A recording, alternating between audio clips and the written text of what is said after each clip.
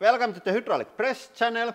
Today we are going to test out 3D printed bicycle cranks, and they are designed and manufactured by Finnish additive manufacturer ecosystem. They should be stronger because they are topology optimized. Yeah, that's a word. It's like this in real life. And I think the shape is better. This video is also sponsored by Finnish additive manufacturer ecosystem, but our force sensor doesn't know that, so he is going to be totally unbiased, no matter what happens. And here you can see all the designs and the weights for those, and we are going to also test regular bicycle crank that weighs around 280 grams. It's like ugly as hell, so probably wouldn't sell many of these. But this is like the perfect shape according to computers. So really interesting to see how it goes. Of course, the regular crank is probably forged. So it has maybe the advantage of the better material, but these are better shape. So it's going to be really interesting test. And this is not the actual hardcore sciencey part of the whole project. That part is done in Lappeenranta University of Technology. They are doing stress tests for these same cranks. So they're loading them with 200 kilograms and see how many cycles they can take. And we are going to load them a bit differently. The piston is going to go down until the crank is gone. So let's start with the aluminum one. Nice sound. You can hear how thin is the material. Okay, here it goes. I go really slowly.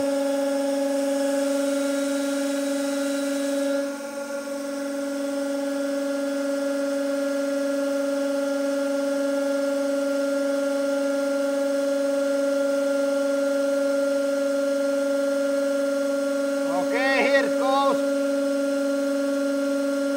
Looking strong. I go. Let's have a look what happened. Something snapped. Yeah, it rotated around this. I go check from behind. Is there any cracks? I cannot see anything. I think we go slightly more so we can get like better picture where it failed.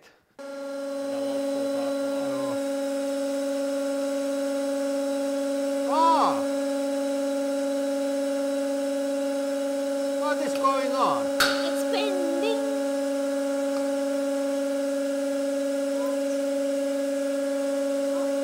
Okay, now it's gone. This was also really clever to start with aluminum because it gets damage around the axle, and aluminum is softer than steel. So I hope that our axle is still okay because we choose to use the aluminum.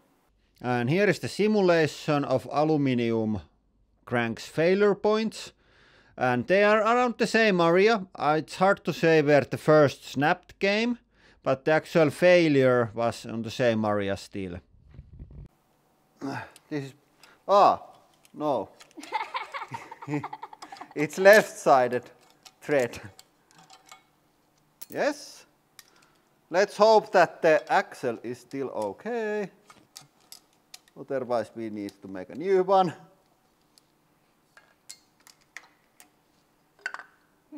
Yeah. I thought that it's broken, but it was part of this. Yeah, but it failed from here. This hole like this is probably okay. Let's do titanium. Okay. Because if something happens to this, I think the titanium is the most interesting one, so we have to get that done. Okay, and then the titanium. And surprisingly, this is about the same weight, but let's see if it's any stronger. I think it should be. Okay, I'm going to say 800 before first sound and 1300 for complete failure.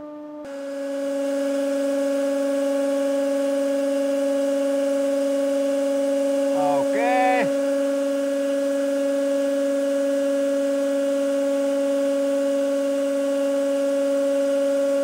Yeah.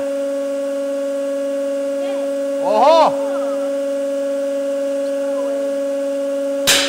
Oh! Fine. I think it was this much. I forgot to reset that.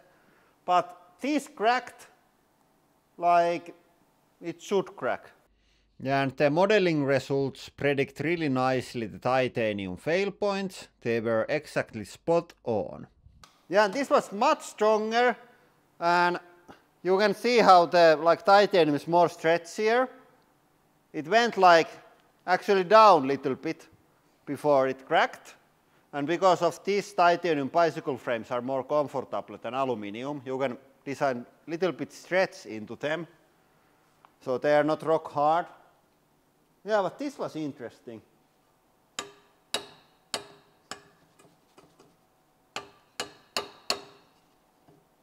It's a bit more stuck. Ah. Yeah, this is completely fine. This is completely fine. Yeah, pretty interesting. I think we are going to then test the steel one, and that's way heavier. These were about the same weight, but the steel one is much, much heavier. Then the last one of 3D printed ones, steel. This was stainless steel, 316L.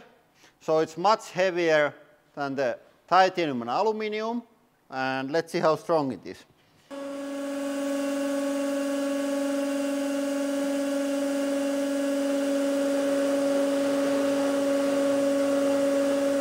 Okay, we are getting there. That's strong.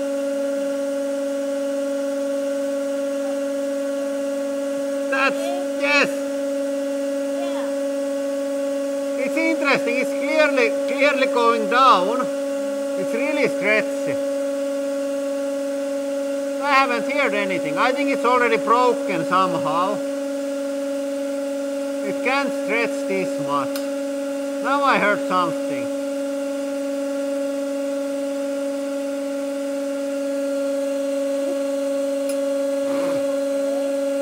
It has to be already broken. Or then the axle is failed.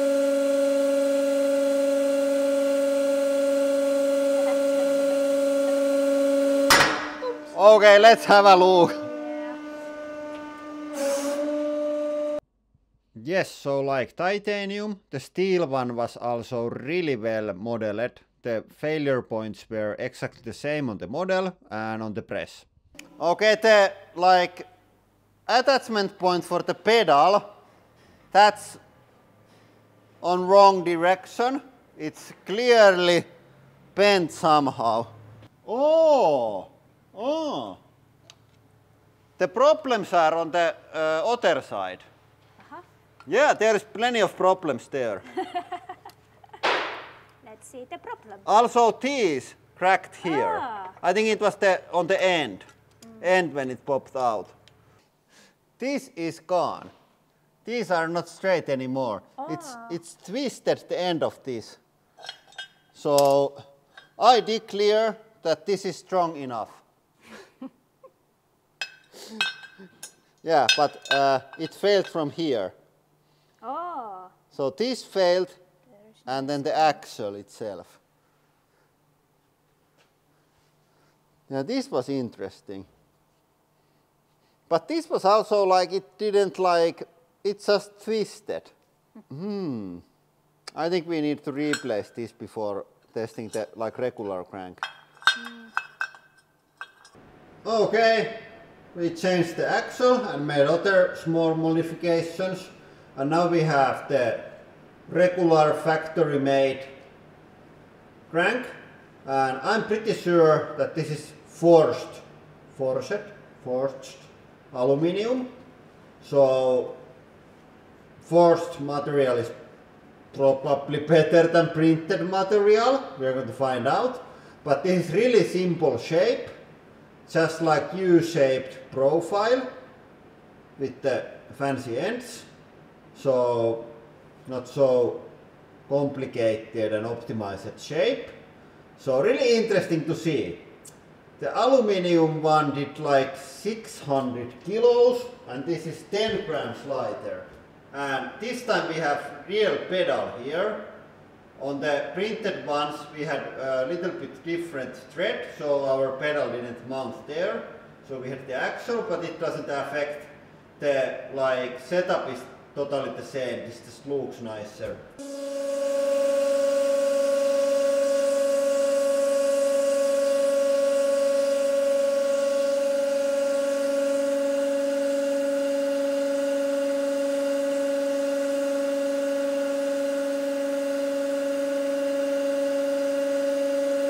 Okay, it's strong. It's really strong. Ah, now something happened.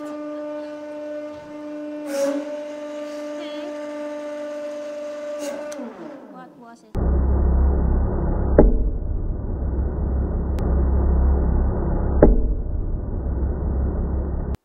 Nothing happened.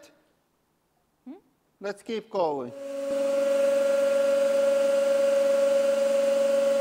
Yeah, the pedal is broken.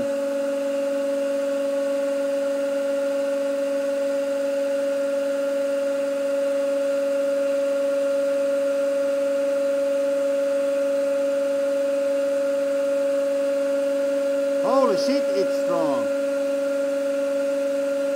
I think now we are again twisting the axle.